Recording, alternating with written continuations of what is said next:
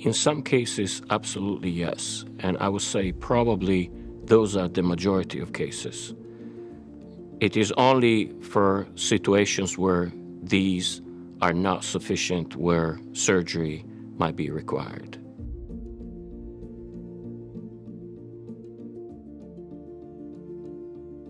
They're slightly different. For ulcerative colitis, if a patient does not respond to medical management, it is necessary to do an operation which involves the complete removal of the colon and rectum.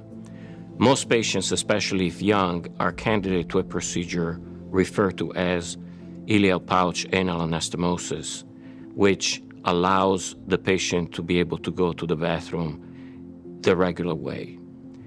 Some patients, unfortunately, are not candidate for this and will require a permanent ileostomy bag. For Crohn's disease, it is dependent on the location of Crohn's disease. Most of the cases require a resection of a segment of bowel, and then the remaining bowel can be put back together. Unfortunately, there are cases of Crohn's disease which involves the entirety of the colon and rectum, which require the complete removal of the large intestine, colon, and rectum, and the creation of a permanent ileostomy. In rare exceptions, perhaps some Crohn's patients could be candidate for ileal pouch anal anastomosis, but that is uncommon.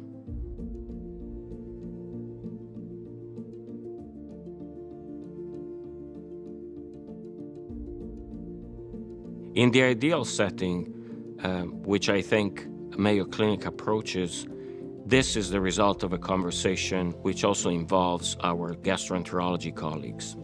Basically, when somebody does not have a disease that responds to medications, it is necessary to consult a surgeon. There may be other situations where surgery is indicated, such as risk of cancer or particular complications of the baseline disease. But I would say that in general terms, when a disease fails to respond to medical management, it is time to think about surgery. So medications are the first line of approach, and when medications fail, then surgery should be considered.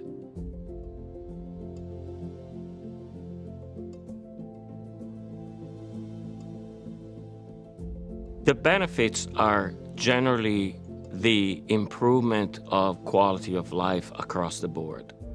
I think in cases such as ulcerative colitis, we generally can say that an operation such as total proctocolectomy and ileal pouch anal anastomosis is capable of eradicating the disease.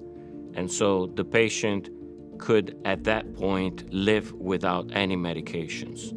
As far as Crohn's disease, we are not capable at this time to allow complete cure of the disease with surgery.